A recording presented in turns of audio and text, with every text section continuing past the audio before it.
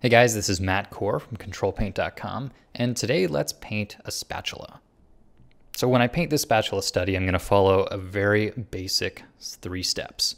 First, shape, then form, then detail. So the first part, which is shape, is just going to be laying down flat colors on their own layer. So here I'll start with the red grip for this spatula, and I'm just going to use the brush and the eraser tool to carve out a shape. I don't care about lighting at this point, I just want that major shape. I do the same with the head of it. And then if we look at the reference, I have sort of a separate plane within this head. There's a bit of a bevel around the edge, and then there's a flat plane on top. And this has a very sharp edge, so I want to make sure I get this edge really exact. And for me, the way I like to do this is usually with the pen tool. So here I am making on its own layer a shape that is a vector shape with the pen tool. Then once I'm happy with the shape, I can convert it into a rasterized layer, and it'll be easy to work with later. Then the final shape in this image is the soft cast shadow. Now this, again, it's on its own layer. It's exactly like before. The only difference this time is that it's a soft shape, so I'm going to use a soft brush. Using an airbrush and a soft eraser, I'm going to carve out that shape just like before. And then at this point, I have all of my shapes. Again, it does not look very rendered, it doesn't look very interesting, but this gives me a nice structure to work inside of. Step 2 is form. So now I'm going to take all those shapes that I'm happy with, I'm going to select all those layers and lock transparent pixels. Now I can go through one layer at a time and paint with big expressive strokes with either a soft brush or a hard brush, whatever I want, and I can render, but I don't have to worry about going outside of the lines. So I start with the head of the spatula, and then move on to the flat top face of the spatula, and then to the grip, and eventually I move to the shadow. So you can see how much of a breeze it is to do this rendering because I don't have to worry about my edges. First I made the shape, then I locked down the shape, and now I'm just painting in the form information. I'm giving the scene a sense of lighting. But here I realize I forgot the little cutout for where you would hang the spatula on a hook. Well, no problem. So I'll start back to step 1, make a new shape. So here I just paint in a flat color. Once I'm happy with the shape, I lock the transparent pixels, and then I can begin adding in form. Of course, as I go through this process, I realize, well, I could have been a little bit better about the shape. So there's a fair amount of refining that I do.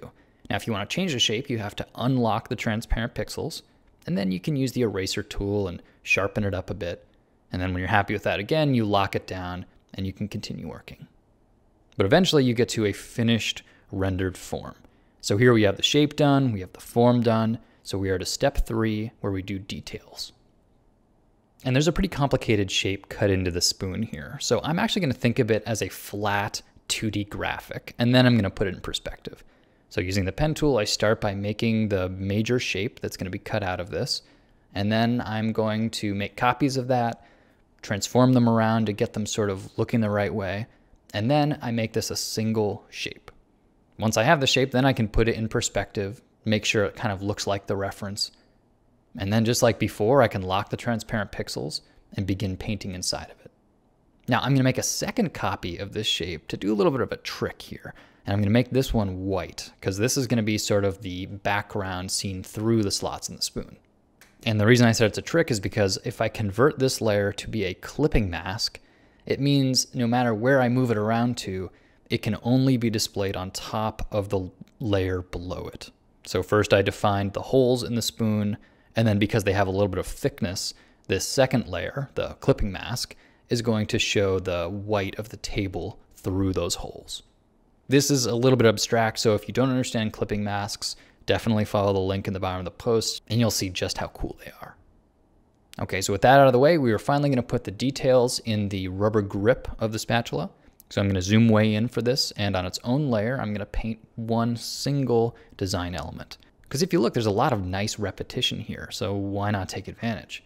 I paint the one, make some copies, rotate them around, scale them up and down, and then before too long, I have a pretty good looking grip. So there you have it. We finished the spatula and it didn't take very long. So really this is more of an example of one way that I like to paint.